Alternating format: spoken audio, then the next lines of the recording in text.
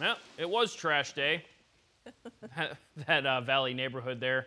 My goodness, all those trash cans are flowing down the street. We're continuing our coverage of that intense storm moving through Arizona, bringing rain, wind, hail, and then snow up north. Donald Smith shared this video from North Phoenix. He says it felt like he was in the middle of a tornado. I don't think he's ever been through a tornado.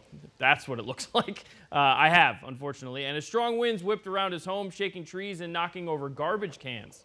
Yeah, it was pretty scary at one point up by where I am. Meantime, up in the high country, they got some fresh powder. Team 12's Adriana Loya is live up in Flagstaff for us again for a second morning in a row. Adriana, I hope you're able to thaw out after yesterday. This taking you back to your days up in the Northeast?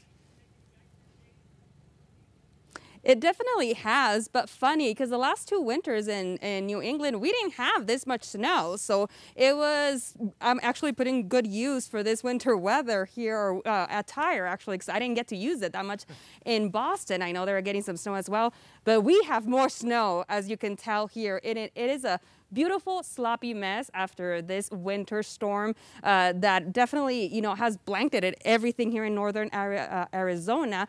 Looks like by Monday, some of the new totals we have looks like we had about 14 inches just yesterday, and the National Weather Service says that we've had about 28 inches since Friday. So it's definitely been a constant snow here fall in the high country. As you can see, some of the roads are pretty clear here. Looks like crews were working out late last night as they had a break in the snow, but we expect more to come. As you can see, a little flakes coming down right now. We saw them also a tractor hauling some snow, and I'm not sure if you can see there's a big mountain of snow back here. Looks like they're getting the snow and putting it behind some trucks, public works trucks, and then they're hauling it out of here, out of downtown. We're not sure where they're dumping it, but it's definitely one way that they're trying to clear the area here after all this snow. Now, the roads do remain very difficult to drive in, and some highways are closed. So ADOT advises you to please stay home if you can, and if you have to travel, to please slow down and be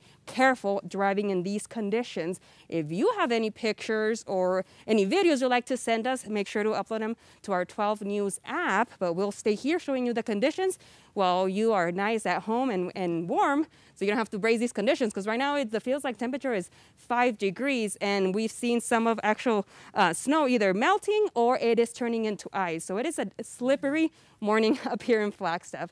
We're here live in Flagstaff. I'm Adriana Loya, 12 News, or Today in AZ as well.